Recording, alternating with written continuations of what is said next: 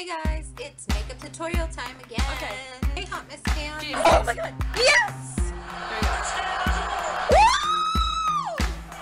I've got bipolar disorder. My shit's not in order.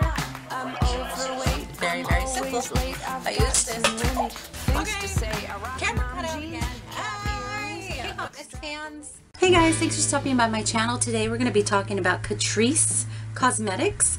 It's a long-lasting prime and fine. I've been on the hunt for the Milani Make It Last spray, and I haven't been able to look for or find it. But when I went to my Ulta, Catrice is pretty new in Ulta, and I've been really wanting to try a couple things. And this was in my price point at the time. I think it was only like $4.99 or something, and I didn't want to spend a whole bunch on something that I didn't know about, but this was perfect for what I needed it for. I didn't have that much prime or setting spray, so I thought this would be perfect. It's a multi-talented fixing spray, prepares the skin, improves makeup wear, and refreshes complexion. I just love these. I love how you can set it and it helps the makeup in the long run. I love that it helps set it, or I should say prime, and then set. It melds everything together, and I love that if you had to, you can carry it with you and freshen up, and it just kind of makes everything new again. So I am definitely one of those prime, set, and refresh kind of girls. And this one, I didn't have any issues with it. Let me just remind myself of the spray.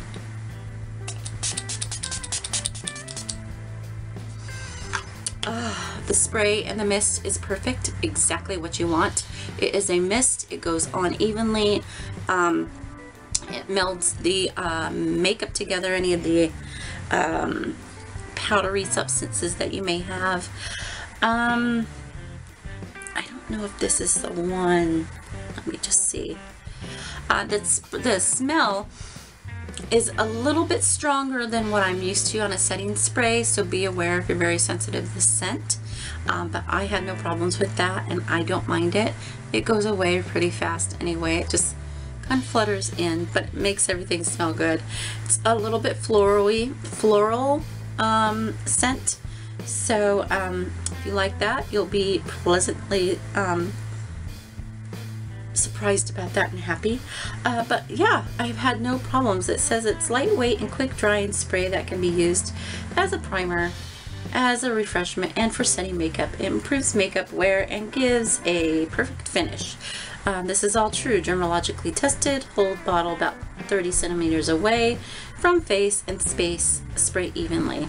Obviously don't put it in your eyes or your mouth. Keep everything closed when you spray. And yeah, I give it a little shush, but I don't think you even need to. But because it's such a small bottle, this will, if you're a makeup wearer every day, this will go away pretty fast. And if you're one of those that keep it in your bag or something and you use it a lot, then it would go fast. But the price point was only like $7 or $8, so it's not too crazy. Did I say 7 or 8? I think it was 5 or 6. 5 or 6, I think.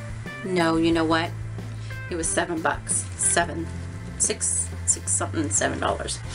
Anyway, but it is a smaller bottle. It's only 50 milliliters, which is 1.69 fluid ounces. And yeah, I don't mind it. Will I go get it again? If I was in a pinch and Catrice was around, yeah, I would probably go get it again.